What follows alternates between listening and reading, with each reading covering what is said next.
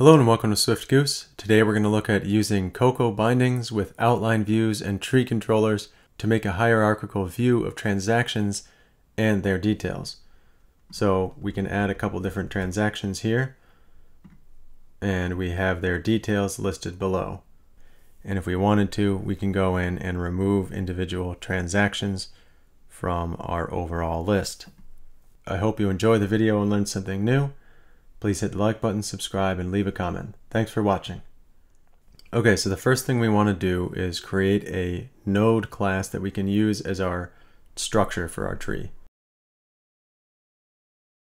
And in our node class, just like in our array controller, we want this object to be conforming to NS object. And each of our properties should also conform to Objective-C dynamic. Each of our nodes should have an ID, which is going to be in the left column, and then a value, which is going to be in the right column. And then each of our nodes also will have a certain number of children. So the root node will have 3 children, which are the transaction details. And then each transaction detail is a node that will have no children. So Objective-C, dynamic let ID, that'll be our string. And we need an initializer, so let's do that. In order for our tree controller to work properly, it needs 3 different key paths inside of each node. It needs children, children count, and isLeaf. So children we already have covered here. Let's make one now for isLeaf. Type bool. And here, a leaf node is essentially referring to a node that does not have any children. So the way to tell if that's true is to just return children.isEmpty.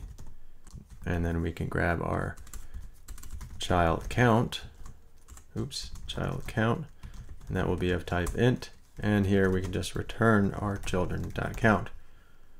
So now our tree controller can point to our children, our isLeaf, and child count properties in our node object. Now that we have a node object, let's go to our view controller and make a reference to it. So again, we want to make a Objective-C dynamic, and we'll do var nodes equals array of type node, and we'll just make it empty for now. And now let's go to Storyboard to start building out our view and doing our bindings. And then let's grab an outline view. And then we also want a couple buttons and a text field.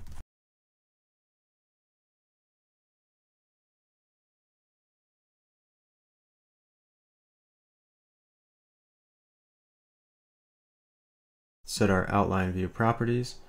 We don't want to allow them to reorder, and we want to alternate rows. And then you want to make sure that our content mode is set to view based. We also need to grab a tree controller. So let's type that in. So for our tree controller, you'll notice that we have our children, count, and leaf key paths. And these are the same ones that we specified in our node class earlier. So our children refers to children, count is child count, and leaf is isLeaf. Now you want to make sure that we are set to prepare as content as well. And then let's go to our identity inspector, and we'll change our label to be tree controller. And now let's go to our bindings inspector. And here we want to go to our content array. Let's change our shared user defaults to be our view controller. And we are going to bind it to our view controller. And then we want to change our model key path to be self.nodes. And that refers to the nodes variable that we created in our view controller a minute ago. Now we need to tell each of the columns and cells inside of our outline view what exactly they're going to populate with. So let's open up our date and our IDs, and we'll open up these all the way. Now for our date, we'll click on the date here, and let's go to value, and we want to bind this to our tree controller and leave it as arranged objects. You can ignore the red X here next to model key path. We don't need to worry about that for now. And let's do the same thing for our ID. We'll bind our ID column to our tree controller arranged objects. And now we want to look at the table view cell, not the table cell view. If you click on this anyway, there's not much available in terms of bindings. So just click the table view cell. And we do want to bind this to our table cell view. And the object value, if you remember, is going to be our ID. And on our table view cell for our ID, this is going to be our value.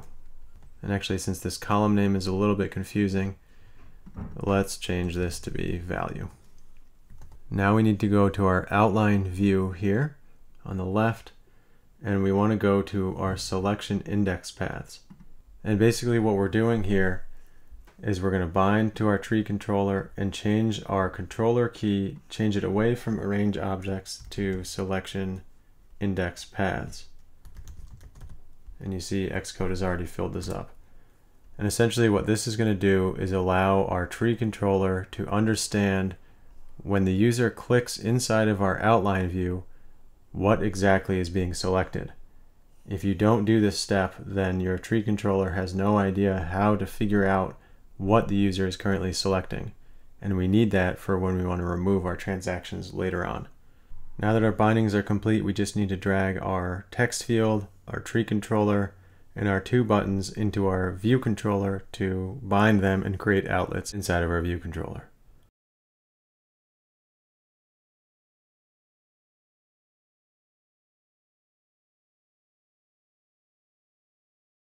Since we're working with dates, let's go ahead and create a date formatter just to make it look a little prettier. So let date formatter equal date formatter. And then inside of our view did load, we're going to set our date formatter date style and time style. Now anytime the user clicks the buy cheese coin button, we want to grab a timestamp, a unique ID that will represent that specific transaction, a price, which we're going to just set to be a random double at this point, and then we want to take the amount from the text field that they put in. So let's create a date and set that equal to our date formatter dot string from date.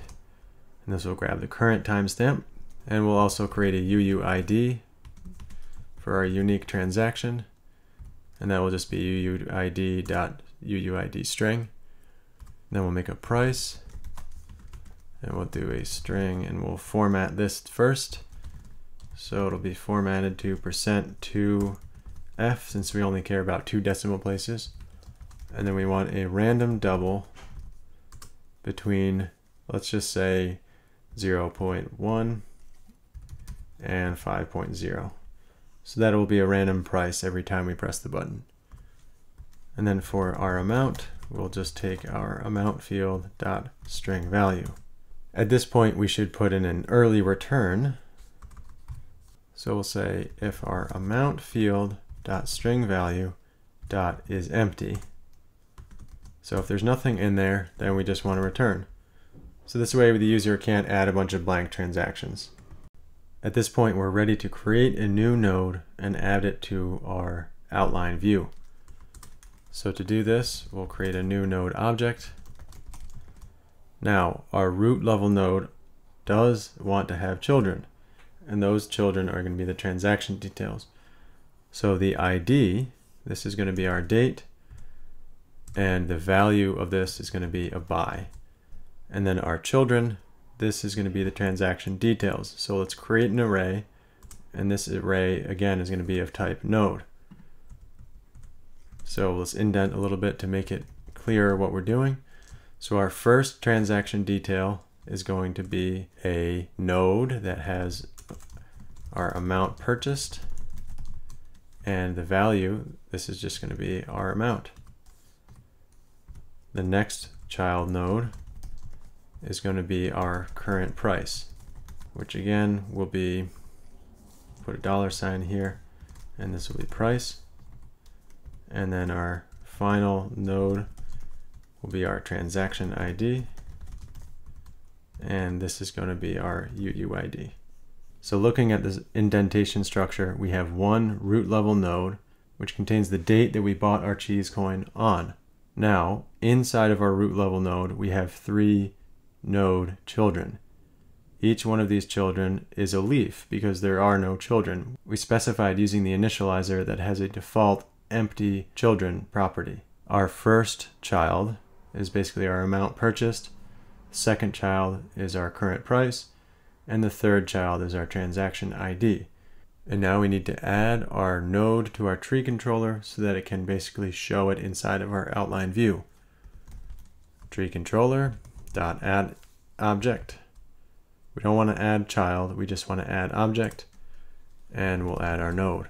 And then just to enhance the user experience a little bit, we will set our amount field to be blank afterwards so that they don't have to delete it every time.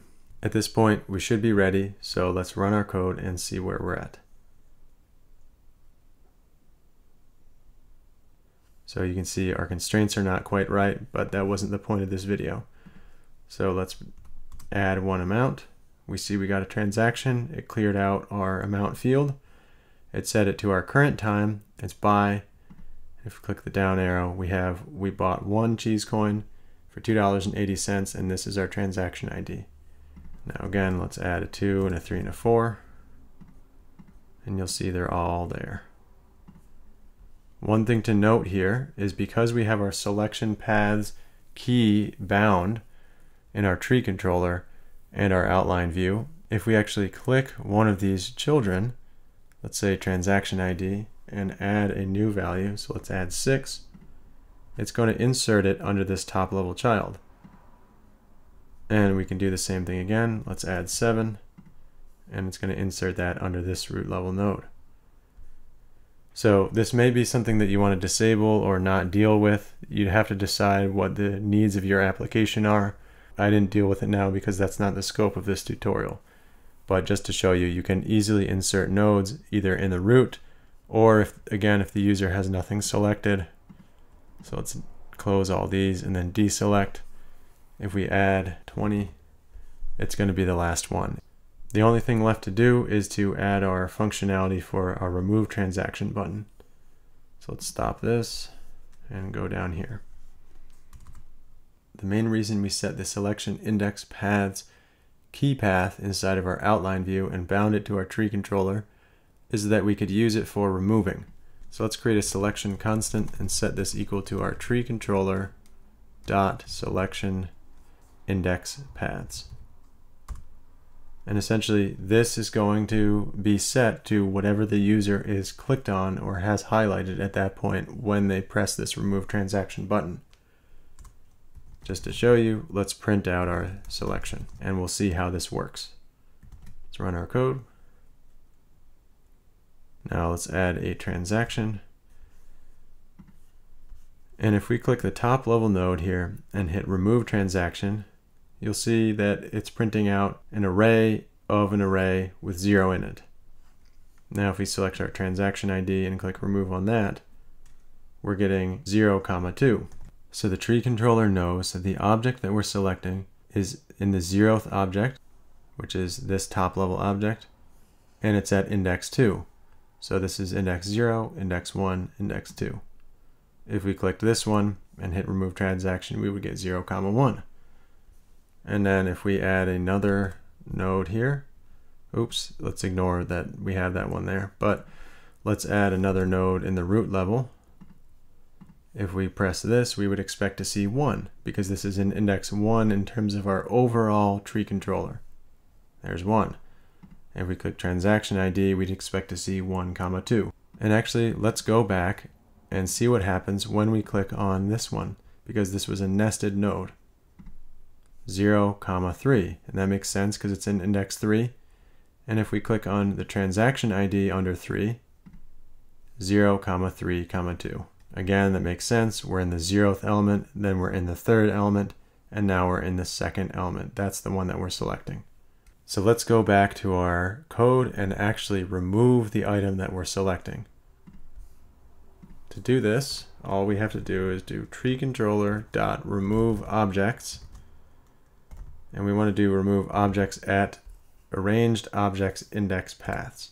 And this is an index path array, which is our selection. So if we option click on our selection index paths, you can see that it is an array of index paths. So let's plug in our selection here and then get rid of our print statement and run again. Now let's add 1, 2, and 3, and we'll expand them all and see what happens. So if we remove the top level object, all of this should disappear. And it does. If we remove our transaction ID, it should just remove this individual one. And it does. We can remove each individual, or we can remove the top level node and go back in and add a few more, 3, 4, and 5, and they're all here. Now, again, in this particular application, we wouldn't want people to be able to delete individual transaction elements like this, but that's something that you would have to address in your application, what you want users to be able to delete. And one final note on removing items from an outline view is that if you want to do it with an animation, you'll need to use the outline view and basically bind that to your view controller, and then also set the delegate and the data source. That's beyond the scope of this video since we're just looking at Cocoa bindings, but you can do it so that, for example, when you delete or remove one of those transactions, it'll swipe left or swipe right or fade. But again, that's not the focus of this video. I hope you enjoyed the video and learned something new. Please hit the like button, subscribe, leave a comment and some feedback, and remember to hit the dinner bell to be notified of the next video. Thanks for watching.